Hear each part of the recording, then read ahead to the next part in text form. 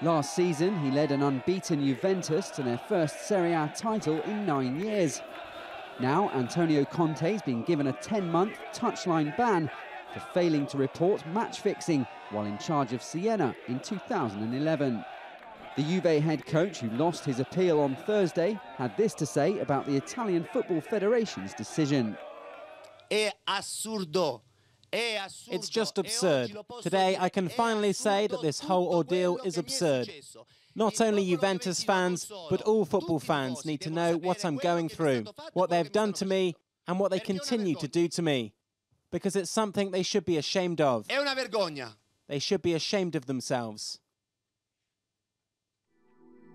Conte continued to attack the federal prosecution by hitting out at Siena player Filippo Carovio, the man who provided the evidence that helped achieve a guilty verdict.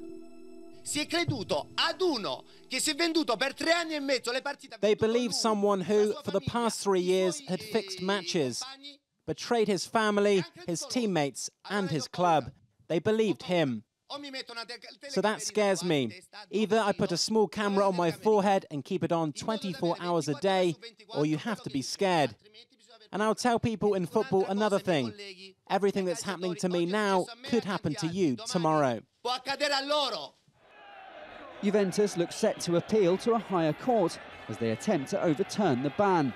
If that fails, it's likely they'll appeal again, this time to the Court of Arbitration for Sport in Switzerland. Juve kick off their Serie A season against Parma on Saturday, with assistant Massimo Carrera as temporary coach.